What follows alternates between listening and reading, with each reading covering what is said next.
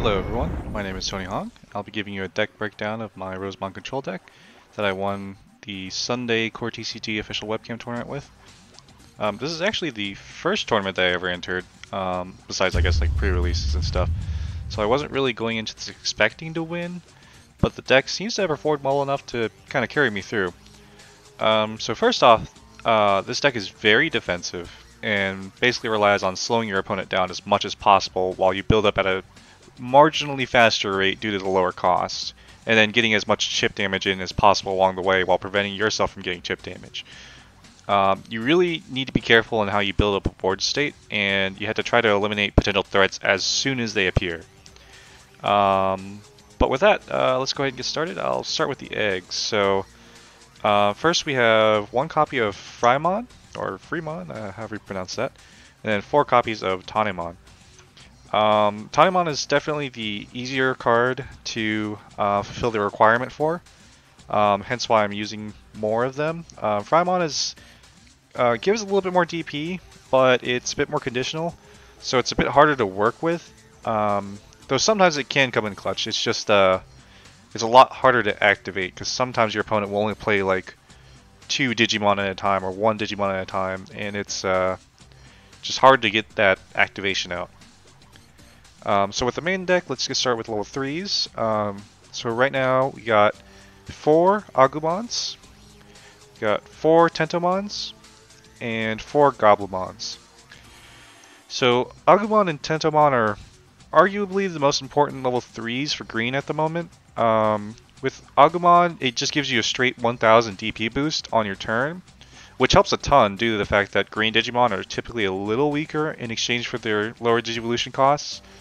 And Tentomon can suspend a rookie, anything with 3000 DP or less, so that you can swing at something you normally wouldn't be able to.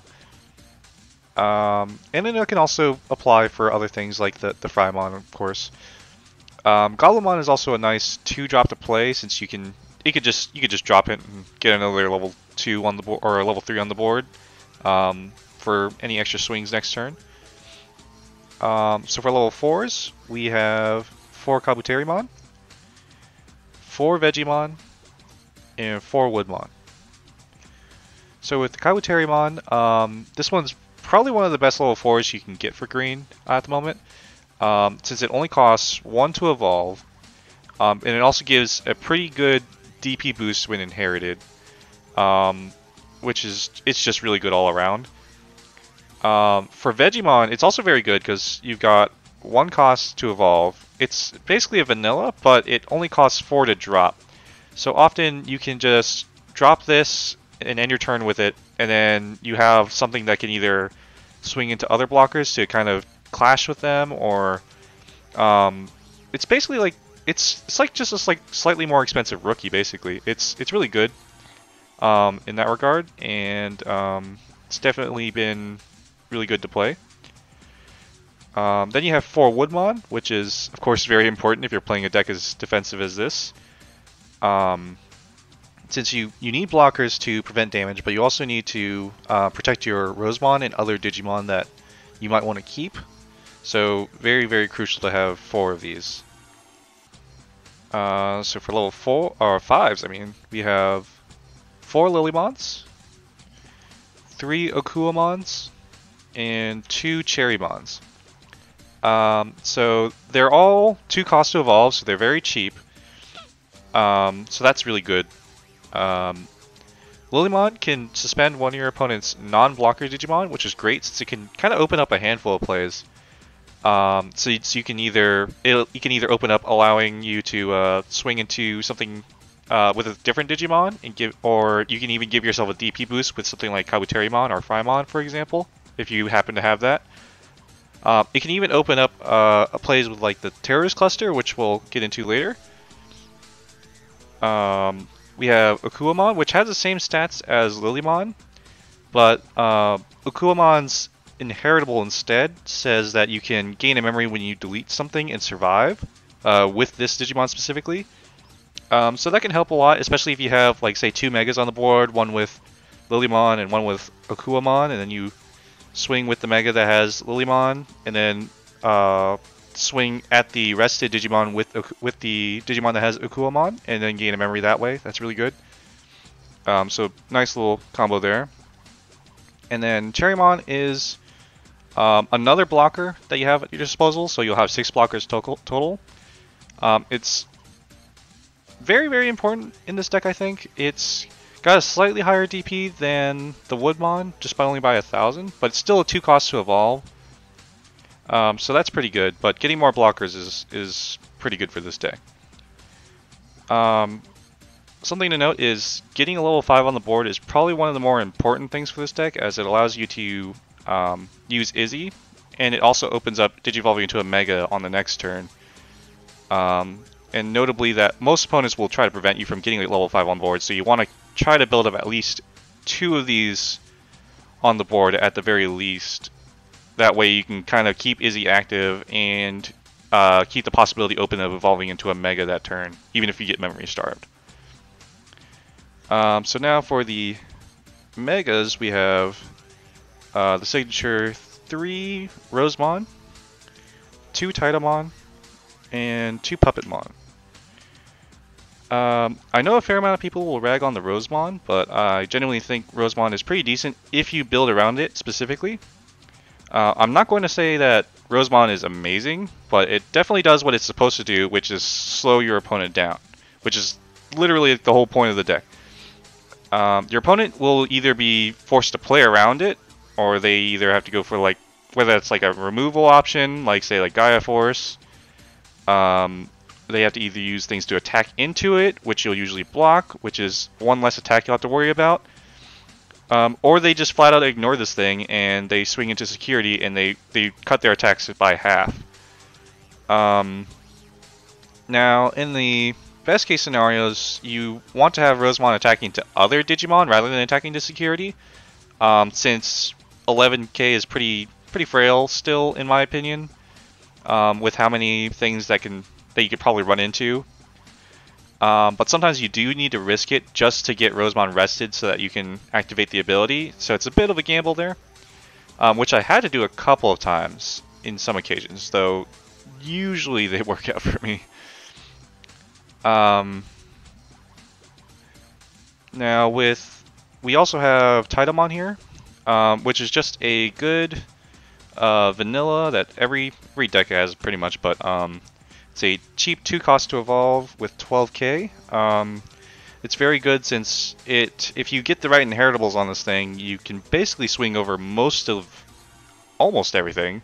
If you get really lucky with how your board's set up, you can actually swing over Omnimon, though I never really found myself needing to do that with this.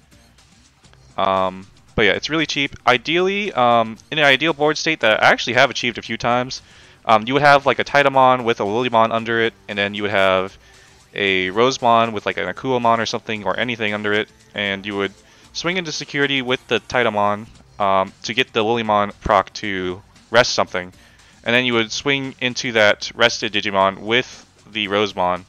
That way you kind of get a little bit of a chip, and then you also save your Rosemon and deny a little bit of resource on your opponent's board, or I guess deny pieces there. But that's something that's happened a couple times, and something that you probably want to push for, because that's a really nice thing to have, is just to constantly deny resources while also pushing your end game. And then lastly, you have Puppetmon, which is just a really good card, especially for this deck. Being able to suspend something on play and then prevent your opponent from unsuspending anything can really just like stick your opponents to times. This is actually like literally how I just won the final match, is just with this card. I played both of these and I stuck my opponent, and he didn't think to play around it due to the kind of time pressure that was going on. So this literally saved me the game there. So for the options, now we have just 4 Flower Cannon and 3 Terror's Cluster. So the Flower Cannons are a little bit self-explanatory. It's basically it's a really undeniably strong card for green, and it's pretty cheap. It only costs 2, so anytime your opponent's always having to be wary of putting you at 2 or more, because it just gives you the option to Flower Cannon. So it's kind of an immediate omnipresent threat there as well. It's definitely a savior if it comes out of security, because it just rests like everything without blocker. And at times this will basically just win you the game, because you can just, if you need to clear a field of blockers, you could just play a flower cannon, rest the blocker, and then just swing in for game. You can also use it to, say, like, rest something, you know, swing into it, or you can even use it in combination with Terrorist Cluster. So Terrorist Cluster is actually, I didn't realize how important this card would be, other than for my testing. Like, it's been a crutch. Like, it's been doing really good for me. Since it's basically, it puts your opponent's rested Digimon on the bottom of deck and then discards the sources. It's basically, my main strategy is to dig as hard as I can for this card when I'm facing like something like an Omnimon deck, because just preventing your opponent from building up anything, and then anytime you see a threat you just Terrorist Cluster it, is actually really strong. I don't really think I would have as much of a chance against those types of decks without this card. So it's pretty important. And then finally, for the last 3 cards, I have 3 Izzies. I actually got this idea for using the Izzies from True Champion Steven originally, and looking at this list is actually really similar to his list. I think like he doesn't use Terrorist Cluster, which I think is important, but otherwise, like, the whole setup is pretty similar, besides a couple of cards. Though that wasn't really my intention from the beginning. My original deck was a Rosemon deck, but it did originally have like Mimis and like Palmons and like Togemons and a bunch of other stuff, I suppose.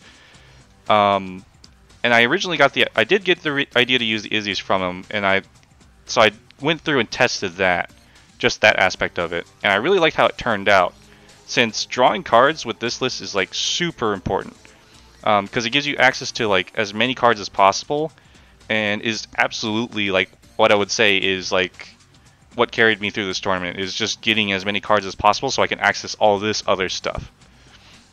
It would get me like blockers, it would give me like the 2 Puppet Mons always, and I could always just like play both of them down. And I would always have like the Evos I need because of Izzy. Eventually, when I started grinding this list down while playtesting it with a friend, that's when I started to weed out some of the fluff and stuff. And then like, I didn't even notice how similar it looked to like True Champion Steven's list until like the day before the tournament, and I was like looking through the lists again. But I guess that means like, if we both gotta be onto something if like we both have like a similar assortment of cards, I guess, right? But yeah, it's imperative that you get level 5s on the board, because it activates this Izzy. So you want to build up a level 5 as soon as possible, and maybe 2 if you get the chance. So I guess a bit of a tournament report. So round 1, I went against a red Gallantmon deck. I went 2-0 there. All the games actually went on pretty long, mainly because of the nature of this deck. It's pretty darn difficult to get past it, though, I would say. It's definitely caused my opponents to kind of go through a war of attrition kind of type playstyle, since they would always have to promote their blockers to prevent me from pushing for games. So we would just both be standing off and doing nothing while we kind of just slowly build up our boards, because that's the only thing that we could do, was just stare each other down and build up boards. Round 2, I did go against Rookie Rush. I lost the first game, mainly because I kind of bricked. I had like 3 option cards in hand and like 1 Mega and something like a level 5 or something like that. I don't quite remember, but it wasn't a great start. But then I won the 2 games after that. Round 3, I went against Purple Lilithmon deck. I won the first round, though most of that being kind of for the fact that my opponent bricked really hard, and he still made it a close game, so it was pretty close there. Though the second game, since we took so long in the first game, we actually tied on the second game. So I ended up technically taking that one, but the first game was a bit closer for comfort than it, even though my opponent like bricked for so long. Round 4, I went against a blue Omnimon deck, and this was actually one of my shorter games that I played, surprisingly. Mainly because when I was playing against my opponent, I played a denial game like really good this time around. Anytime he got a level 5 on the board, I would immediately like do something to it, whether it be like Flower Cannon crashing into it with something and just like trading units, or terrorist clustering anything that came up. And to the point where he didn't have any more resources and he was just forced to constantly keep like hard playing things. And then I just keep responding to it and then just keep chipping away. So I got 2 wins there. Round 5, I went against a red Omnimon deck, and this one was on stream, I think. I won the first round, lost the second round, and then we were supposed to tie on the third game, but my opponent decided to concede since he was going to leave anyway, effectively giving me the win. So I got really lucky there, I suppose, given that I wouldn't have had a perfect record without that. So, but my opponent was very gracious. It was very nice person to play against. And it was a very fun match. It was very back and forth. So then going into round 6 off stream, I went against another Rookie Rush deck. Very entertaining game to play. They played a lot of Puppet Mons. I think they played a bit more blue than normal, I think, but it made for it's a very interesting match since most of the time like the game was getting stalled by both ends, since my opponent kept playing Puppet Mon like literally like in the last like 3 turns of one of the games, and my entire board just stayed locked. Though the advantage couldn't be pushed as much further since he was stuck playing Puppet Mons a bunch. And then I just kept like trying to deny the Puppet Mons, but very interesting game there. And then the final match was against the purple Beelzemon, Piedmon, Millenniumon deck. My opponent actually failed a deck check on the first game, so he took a game loss on the first game, and then I lost the second game, and then won the third game by like literally the skin of my teeth because of, and I won because of Puppet Mon and because my opponent forgot to take into account the ROSEMON. So that was very good at least for me. But I guess there you have it. Here's the list. I guess I should give a quick shout out to Tricky Jim for getting me back into card games. I was originally mainly like a Pokemon player, and I've been watching a lot of Tricky Jim videos, and I kind of am a local there, I suppose. But they've been supporting me in the background, and it's been great. So big shout outs to their channel. And then shout out to the core TCG and the judges for the excellent experience. Sorry to the judges for having to put up with my long games. I think almost every game the judge had to come in and let us know that we're going into overtime. So apologies for that. I'm just kind of a naturally slow player. I don't really mean to push for time like that. It's just I'm not really used to the tournament environment as much. So my game's kind of just drawn long because one of them had like this huge hand that I had to kind of like stretch over and like hide like this and like crane my neck over. It was a weird experience there, but I guess it's just how it is. But there's my deck review.